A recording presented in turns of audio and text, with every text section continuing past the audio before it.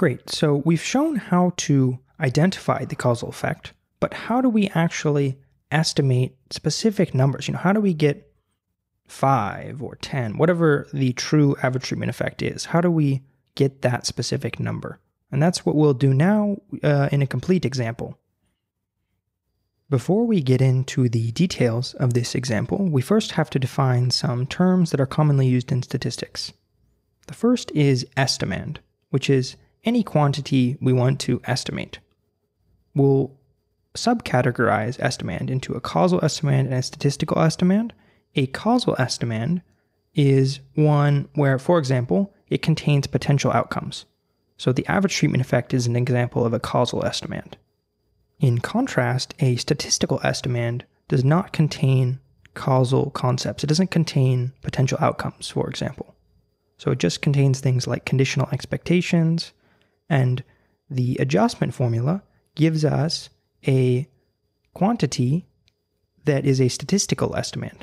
So it goes from the ATE, a causal estimand, to this quantity right here, which is a statistical estimand because it doesn't have any potential outcomes in it. And we can actually estimate statistical quantities from data, unlike causal quantities.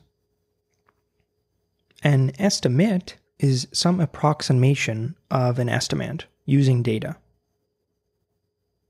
Estimation is the process of getting an estimate from data and some estimand.